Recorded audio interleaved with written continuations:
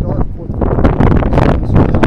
Early on, cruising, must have the sinker. Yeah, it was, especially those lefties were throwing a lot of sinkers away, letting them early contact, keep the pitch count down, and get out, let my infield work. When I pitch, defense usually responds really well, and it allows me to go deep in the games when the defense is playing really well and making no errors behind me and just getting outs, keeping pitch count down, keeps the offense in the game, and makes the game go a lot smoother.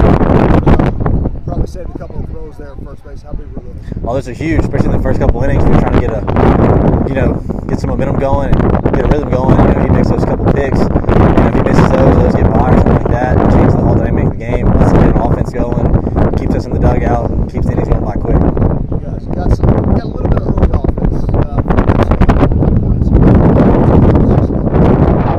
Early offense is very important. To settle in, not to be so fine because you have to pitch well, but you can get away with a couple things. The runner gets on, it's not the end of the world. It's not the go-ahead run. You can just pitch, let your defense work, and we don't have much to worry about, especially with the way our defense is playing and our offense hit today.